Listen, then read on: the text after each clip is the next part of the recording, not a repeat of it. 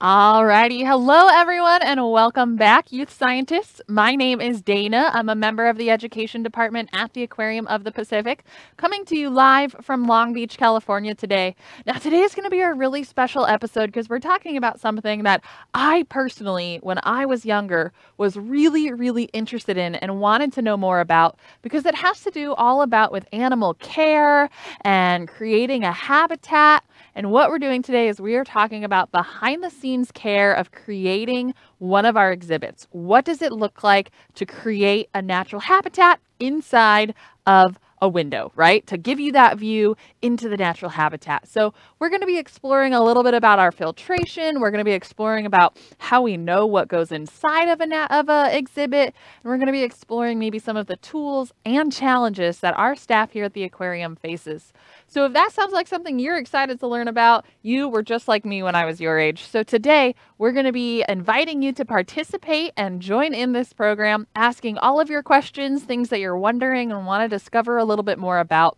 We do have this live text number right here. It's 562-286-1838. And then, of course, if you're watching this after our live stream, we do invite you to email us. That email address is live@lbaop.org. Now, throughout this program, if you're texting us, remember that standard texting rates do apply, and make sure you have adult permission before texting in today, all right?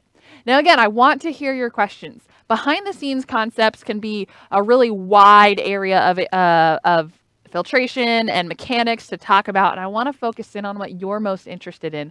So we're going to be talking about one of our tropical galleries today, specifically an exhibit called the Tropical Pacific Preview. And the reason we call it that is because it's one of the first things you see when you walk into the aquarium doors. And it's the preview to our Tropical Pacific Gallery. And so we're going to be talking about this habitat. But again, I want to focus on things that you want to know more about. So if you have those questions, go ahead, shoot us a text. We'd love to hear from you. Again, my name is Dana. I am joined in the studio today by Sarah, who's going to be controlling what's going on right here. She's giving y'all a thumbs up. And then I have Cynthia, who's outside, who's going to be taking your questions, passing them in to me. It can be questions, comments, concerns, compliments for our fish, right? Anything that you just want to share with us and talk about today. So again, let's get started. Let's talk a little bit about the care of our exhibits and how they go from a concept to reality. So a couple things, if we're going to design an exhibit, and the reason I was interested in this as a kid is I had my own, I had a fish tank. It was a freshwater exhibit or tank, and so it was quite small, and you know, I was young. I didn't actually know what was going on. And now that I work in an institution like this, that little filter bag that I had suddenly makes sense to me, right? And I'm actually excited to kind of talk about that, and maybe if you have an aquarium system at home, you might understand some of these concepts. And if you don't, it's going to be really new and interesting. So how did we get this from the idea of a tropical tank? Okay, well, first, we want to learn a little bit about the natural habitat. What exactly are we modeling something after, right? So I'm going to step off screen and allow you all to take a look. What do you notice on here? What stands out to you? What do you think some challenges were? And why did we build something that looks like this? Let's go ahead and take a look. So again, our main goal was to build a tropical gallery, or a tropical window, a window into the tropical world, I should say. So to build a habitat, you have to select target species, learn more about their natural habitat. What exactly do we want to go in here? So you might notice that there's a lot of different fish, a lot of different colors. There's also a lot of species of coral. And that's a big key component to our tropical live coral exhibits, right? So the corals and the animals that call them home. Now, coral, like all of this stuff that you see right here, that's an animal. Okay, so corals are tiny little polyps. If you've ever seen an anemone before, actually, Sarah, do we have a photo of an anemone that I can show them? One of our anemones here at the aquarium, we're going to pull up. And so an anemone is a larger animal, I should say. Okay, it looks like she's scrolling through and looking for it right here. There we go. So this is an anemone, right? And it's about the size of my hand, maybe a little bit bigger. If you were to take this animal, shrink it down, let's go back to that live coral. And then all of a sudden, all of these little tiny anemones are on these structures. Okay, that's called a polyp. And there's hundreds and thousands of them. And that's what creates this kind of flowing coral you see. And they are all on a hard calcareous skeleton. So this is what we call hard coral. All right, and it's what's growing on this reef here. Again, that's an animal. That coral needs food, right? It needs a lot of its food and energy comes from a symbiotic relationship with an algae. It's called zooxanthellae. And that zooxanthellae needs light. So you might notice that there's light coming from above. So again, we're learning about this natural habitat. Let's take another look. What else do you see? Well, when we're comparing, when we're learning about a natural habitat, we think about the light, like I said. We think about the animals that call it home. Again, we have our corals and our fish. We also want to think about the water quality, right? If we were building a river exhibit versus a tropical exhibit, there's going to be some differences. Now, you might notice that the water inside of our tropical galleries tends to be really clear and clean, which really means there's not a whole lot of food floating around for these stationary corals to eat, right? And that's where the light comes in for that zooxanthellae and that algae relationship. So again, learning about our natural habitat, learning about what animals are in there. Let's see if we have any other live coral exhibits we can take a look at. Some other things we might need to think about are the relationships between our animals. Okay, what animals do we want to put inside of an exhibit like this? And you're going to have to think about the fish, the other invertebrates, right? Are there any little crabs hanging out in here? Are there any little shrimp hanging out in here? You want to make sure that your animals get along. Okay, there's a lot of animals in this one. We'll take a look here. So again, the more you learn about the natural habitat that you're trying to build, the more important. Let's focus a little bit on the corals. So corals, like I said, they are this soft polyp structure soft polyp animal that grows on that hard calcareous structure. But how do they build those structures? If we're trying to build a reef here, we want to allow them to have the nutrients and supplies to create that reef structure. And that is going to be that skeleton I mentioned. It's a calcareous skeleton. Now, Liam wants to know, is hard coral actually hard or squishy? Great question, Liam. So hard coral is a soft exterior covering that harder calcium skeleton, okay? And so one thing that we have to do to provide for this coral is to provide them calcium into the water. Ooh, we're going to get zoomed in view, I believe, on a coral polyp, Liam, so we might give you a little bit better of a response there. We can see an image. So while Sarah's pulling that up, once again, it's a soft structure around that hard structure, okay? So just like this, these are the soft polyps, all right? And then underneath, it's built on that calcareous structure that we were looking at, and that's what creates the reef. But again, to grow, they need more calcium. So we might provide that with the water. We're making sure that we have the lights, the nutrients, and the resources needed to grow. Those are the three big things that we want to think about. All right. Now, the next thing we want to think about, we talked about that clear, clean water. Well, how do we keep it that way? Right? Algae and corals and all the fish that we saw in there, they're producing waste. And believe it or not, fish actually produce waste that can be toxic in concentrated amounts. And so we need filtration. And that's where a lot of the behind the scenes stuff goes, because we don't want you to see all the filtration stuff, right? So let's take a look behind the scenes to see what kind of stuff our filters might look like. Now, filtration can be broken down into three main groups. We've got mechanical, we've got biological, and we've got chemical. Now take a look at this picture here. What do you see that might be some form of a filtration or a filter? Yeah, there's a lot going on here, right? But what I notice is a lot of pipes. These are pumps down here that's going to be moving our water. This is a form of mechanical filtration. Mechanical filtration is kind of like removing the physical stuff from the water. I like to think of it like, well, this is a sand filter. There's a lot of sand moving around in here, and as the water flows through it, particles of waste or debris are caught up in that sand, and the rest flows on. We also have a bag, just like a simple bag or a net. Those are all examples of mechanical filtration. This right here is called a biotower.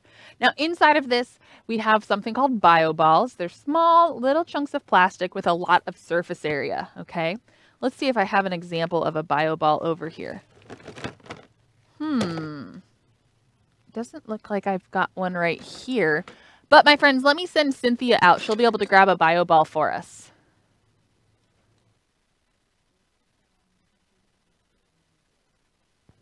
All right, so Cynthia's going to go look for the bio ball. And again, inside of here are all those hunks of plastic with surface area that allows bacteria to grow on it. Now, at first you might hear that and go, well, bacteria, that can't be very good, right? But in reality, bacteria is what's breaking down the waste of those fish. And so it breaks it down from that toxic form into something a little less toxic that can last and build up a little bit more. So this is a type of biological filtration. The next type I mentioned is chemical filtration. Now, typically we're using activated carbon to remove impurities from our water. And that's what's going to provide us with that really beautiful clear water that we are seeing inside of our tropical Pacific preview window. So again, filtration is what allows our animals to have that healthy, clean environment. There are some scenarios where you might have a little bit murkier water, right? Here at the aquarium, for the most part, we're going to build our exhibits so that they're clean and you can see inside. However, if you were to go right off of our coast right here, you would notice that the water's a little bit more green, right? There's a little bit more going on. And so that's because there's so much algae in there, which is why our tropical water is a little less murky. Tropical water tends to be clear and sunny, like I said. That's why the zooxanthellae, that algae, settles with perfect. You can just toss them in. Wee, bio balls. All right. So these are our bio balls. Let's go look at our document camera here for a moment. Give you a better view. Remember, I said they're just chunks of plastic that allow, there we go, with lots of surface area to allow that healthy bacteria to grow. All right, pretty simple, right? Bio balls. And again, they were in that bio tower. Okay, lots of surface area there. All right, great. So let's jump back to our window here, or our behind the scenes view. Do you have any other behind the scenes areas? Perfect. So we're going to explore another area and see if you can point out some of those filtration properties that I just talked about. Remember, we're removing large waste, so that's going to be our mechanical filtration. We're removing some of the fish waste. It might be a little bit smaller. Oh, I love this. That's going to be our bio tower, right? Our bacteria breaking it down. And then, of course, we have our chemical filtration, which is breaking down tiny impurities on a chemical level. Now, this right here, this is really cool. This is called a protein skimmer. Take a moment. What do you notice? Oh, okay. So it's whiter down here, and it's kind of more of a green up here. It's a little bit dirtier. What this is doing is water from our system is flowing in, and then it's being pumped with air. There's bubbles in there, okay?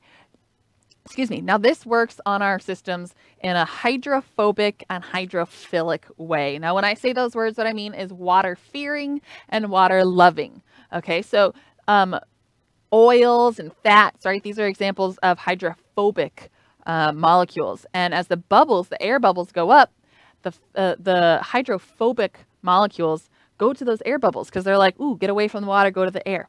And then the bubbles work their way up, up, up, up, up, kind of spill over. And that's what kind of groups up in here. And that's why it looks a little bit dirty. Is that's some of our waste from our fish, right? So it's kind of gross. It's called a protein skimmer. Now, we do have some questions. Thank you all for joining us, scientists. William wants to know, I have 2 fish tanks, one fresh. Oh, wants us to know, one fresh and one salt. That is awesome. I never had a salt tank when I was growing up, but it's always been a dream of mine. Maybe one day. Do I have a fish tank at home? And if so, what fish? Well, I don't at the moment, but when I was younger, I used to have a freshwater system, and my favorite fish were the little tetras. They're tiny, and so I was able to have quite a few of them. They're very bright and colorful. Valeria and is that Gyro want to know, do you have lionfish here at the aquarium? We do not currently have lionfish, but that is a tropical fish that you might find on a reef like this. So let's explore the reef a little bit more. I'm going to step off so you can watch this. Now remember, we talked about learning a little bit more about the natural habitat, right? So we learned that in order to build a coral reef habitat, we need clear, warm water. That's something that I didn't mention, right? Tropical is warmer. We need lots of light. That's what we're going to move on to next. So light. If I was building a deep reef exhibit, am I going to be putting a lot of light down there? Probably not, right? So rather than all of that light, we're going to build a much darker system. But most of our live coral exhibits are shallow reefs. One moment. So they're going to be shallow reefs. And so that's why this reef right here, you can see that light shining in. And the light is important in this scenario because of that zooxanthellae that I mentioned. We need to make sure that while our corals need food, that symbiotic relationship with the zooxanthellae is important to get them those nutrients. And so we first have to provide the zooxanthellae with a way to photosynthesize. Now what that means is taking light and creating energy, right? Or creating nutrients. And so we're making sure that there's plenty of light. Now here at the aquarium, we typically use, my mic, we typically use LED, and that's going to provide the right amount of light and the right amount of the correct size light waves to provide that opportunity for photosynthesis. Now, Sloan wants to know, is all of our coral real, or did you buy some at the store? Oh, interesting. Okay, so what we're looking at here is a live exhibit. So all of these corals are in fact live. We don't have live coral in all of our tropical galleries, tropical exhibits. Some of it is artificial. Now, why might we do that? I want you to think about the size of our exhibits here. Our smallest one is maybe a couple gallons, but it can go all the way up to 350,000 gallons of water. That's a big reef, okay? It's our largest exhibit that we have here. Now, in our smaller exhibits, it's easy to put our live coral in, okay? We don't want to go out and remove a bunch of coral from the natural habitat. Coral's not doing well. So instead, we have the few pieces that we've gathered from other institutions or donations, and we help them grow and thrive, which is why it's so important to have the right nutrients, the right water quality. Beautiful. We're actually partnered with Seacore. We work on growing corals. This is both for, we do some in-house, but we also help outplant it on a reef here. So this is an example of what some of our coral growing areas might look like. This is all behind the scenes. So take a look. You'll see some holding tanks right here. You'll notice the light, right? That's the important part right there that we were talking about to provide the correct nutrients. However, like I said, not all of our coral is live. We do have those artificial reefs in our largest tropical gallery. And that's because we don't want to remove all that coral. We would be removing hundreds, possibly thousands of years of growth to supply our 350,000 gallon exhibit with enough coral to make it look like an actual healthy reef. That's where the artificial aspect comes in. The beautiful thing is it's nice and colorful, just like our live coral. Fish still get their nutrients because we provide them with the food, and it's a nice, happy, healthy reef right here inside our aquarium here in Long Beach. Now, Helena wants to know, how do these coral fish have babies? Good question. So our fish right here that are living inside of this coral reef habitat, they, the one way that we know our fish are healthy and that our exhibit is set up well is if we see mating behaviors or any behavior that we would expect or hope to see in the natural habitat. Right? If they are in an area where they're stressed out or they're not comfortable or they're not getting their needs met, they're not going to be exhibiting those behaviors. So they would reproduce the same way they might on a reef. It depends on the fish. It depends on their style of reproduction. Okay, so that can vary species to species. Liam wants to know, do we use ocean water or do we make our own for the animals? Good question, Liam. So here at the aquarium, we get our water typically brought in offshore. And we bring in thousands of gallons a week, and it gets filtered, just like we saw behind the scenes, but much, much bigger, right, on a very large scale. And it moves through our systems from the ocean. Okay, so we actually, it gets delivered, and then we also do have an inflow. We built it, I believe, in 2013, coming right in from the water next to the aquarium, but that has to be filtered a lot as well, because that's also coming from the LA River. All right, so where were we? Back to the light. What do you notice in this exhibit right here? Lots of light. Remember I said that it's we typically build our reefs to represent shallow reefs where we're going to have the most light. Now we do have one exhibit. It's our deep reef system. And you'll notice if you come explore, again, our inside exhibits are closed right now, but once we're able to open up, you can come explore our deep reef exhibit, and it's much darker. Well, how do we make sure they get the proper nutrients? Well, we actually feed them a lot more often than we might feed our live coral exhibits because we know that our live coral is being taken care of from that zooxanthellae. All right, let's go ahead and put another video of our exhibit going on here, and we'll make some other observations. And we're going to move on to our next one. In fact, our next one, beautiful. You picked the one I wanted. Okay, what do you notice right here? So far we've talked about learning about the natural habitat, right? To build this reef, we need clear, warm water with lots of light. What else do we need? think about the fact that these corals can't move. They can't go get food.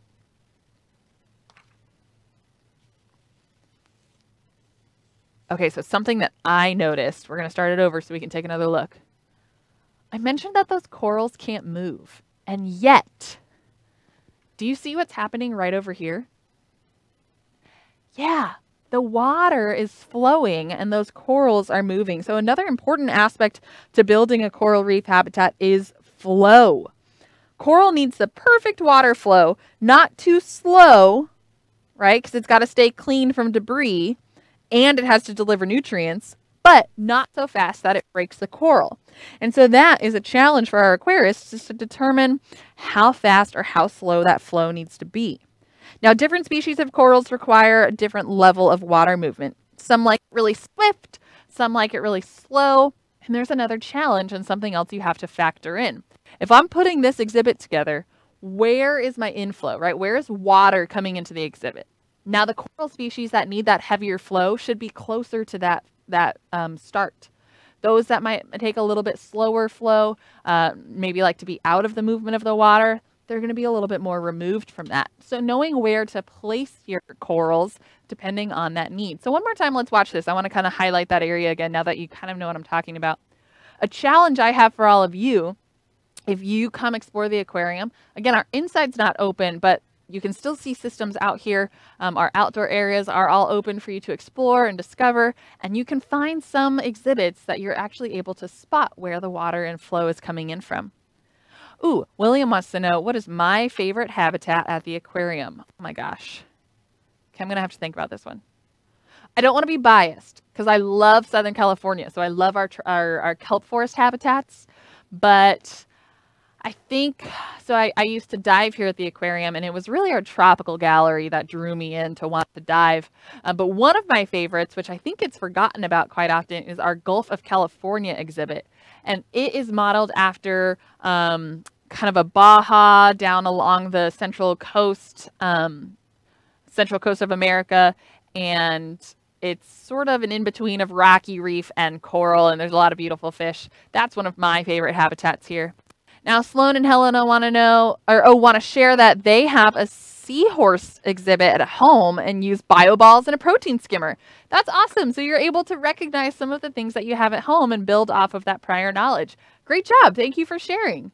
All right. So we've talked about natural habitat, right? We want to learn about what exactly this exhibit is modeled after. We talked about filtration, making sure that in order to have that clean, clear water that you find in the tropics, we have a way to do that. We talked about light, making sure that the zooxanthellae that lives within our coral has the light necessary to photosynthesize. Then, of course, we talked about flow. Some of our animals, some of our corals need heavy flow. They might be closer to that pipe. Some of them need a little less. They might be farther away or tucked under, trying to figure out that layout of where these corals might go. The next thing that we need are nutrients. Right? So, of course, our corals need nutrients. They do get some from our photosynthesis, but what about corals that need a little bit more? Now, some of our corals are quite large, okay? And we can feed them small plankton, mysid shrimp. They're a tiny little shrimp creature that we typically can put in there, and they get pushed through from that flow that we just talked about. And the polyps, just like anemones, just like jellies, they're all related. They sting, capture it, and they eat that mysid shrimp right there. Now, what about, right, because they're not moving, so that's what the flow is used for, to spread those nutrients around. What about the fish? Let's take a look at a video that might have some fish swimming around. How do we take care of these animals, right? Are they feeding on the coral? Well, they might be. We do actually have one exhibit here that's modeled after what we call coral eaters, and it highlights some species that like to feed on corals. That's going to be like this one right here. This is our parrotfish. And it has a handful of other species in there as well, mostly our parrotfish. That's kind of the highlight of that exhibit. And that's because parrotfish, you can take a look at its jaw here. Those teeth are wonderful at crunching off some of those big parts of corals. Now, would we want to put them in with a live coral exhibit that we're trying to grow? Not really. So you'll notice that a lot of the fish we had swimming around just there, Sarah, if we can jump back to that, you'll see that they're a little bit smaller. And these fish are going to be feeding on those mysid shrimp, maybe some other plankton, right? Maybe some other zooplankton. Those are small animal plankton. Some of them are herbivorous, so they might be feeding on algae. In fact, this might surprise some of you. One of the things that we feed our fish here at the aquarium, especially when they're in our live coral exhibits, is lettuce. Right? Who knew? So lettuce and algae in the ocean share nutrients. And so that's why our fish are able to get that nice, healthy salad dinner, right? And so we make sure that we provide nutrients for the fish. And we also make sure, remember I mentioned at one point, making sure that our fish and the corals and the invertebrates in there all get along. That's one way that we can do that. So nutrients, making sure that our animals and corals are getting exactly what they need. Moving on to animals. We've kind of touched on this already, right? How do we know what's going to get along? Well, let's think about it. Are we going to put two fish that pick on each other? No. Are we going to put two fish that might eat each other? Probably not. Are we going to put one fish that is known to go around and eat all of its tank mates? No, we have to learn a little bit more about that. We're actually going to place similar animals that you would find in the natural habitat. That was step one, remember? Learn about the natural habitat. How can we take animals from that, put them together, and make sure they're getting along? Let's take a look at these. Do you notice any interactions between these animals? None of them are eating each other. That's a good thing, right? That means that our aquarists did their job. So you want to take a look at the animals that would naturally be found together on a coral reef.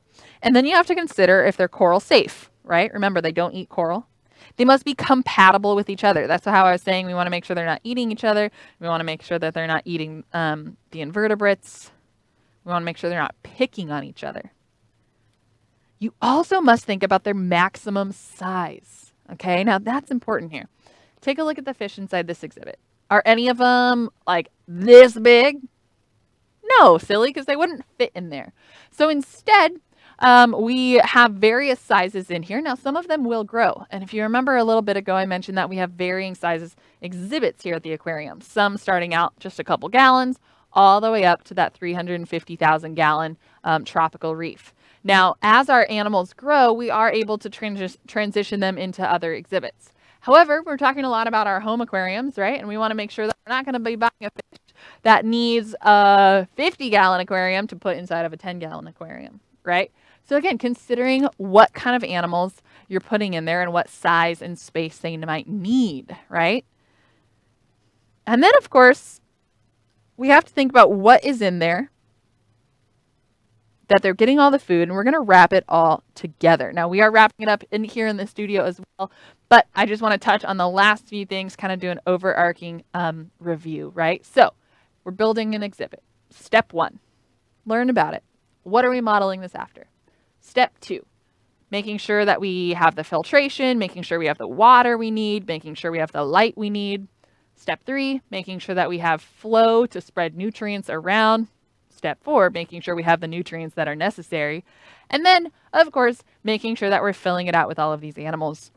Now, I briefly touched on this, but the last thing we're going to cover is the fact that our corals need to grow. So along with those nutrients of getting food spread around, like our mysid shrimp, we also need the right kind of chemical compounds in there and the right molecules for them to grow that calcareous skeleton, right, to create that hard structure.